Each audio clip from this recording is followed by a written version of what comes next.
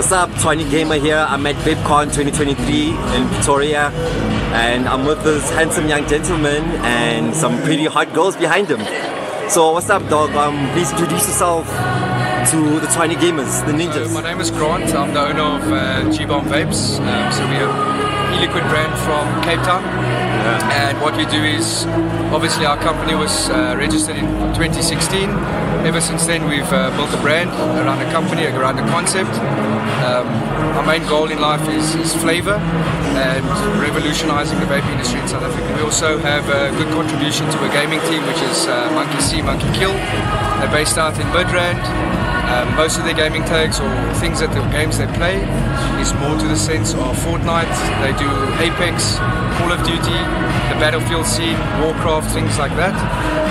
So yeah, just a little bit about that crew.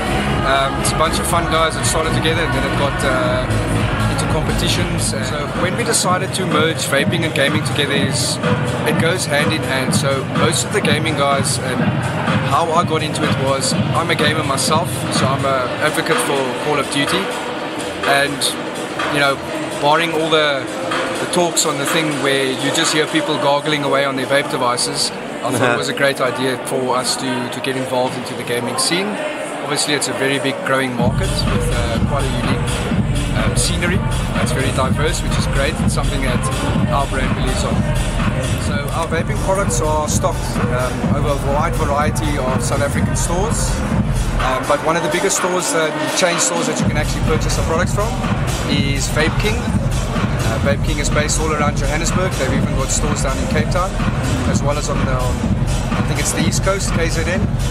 So yeah. Tiny Gamer.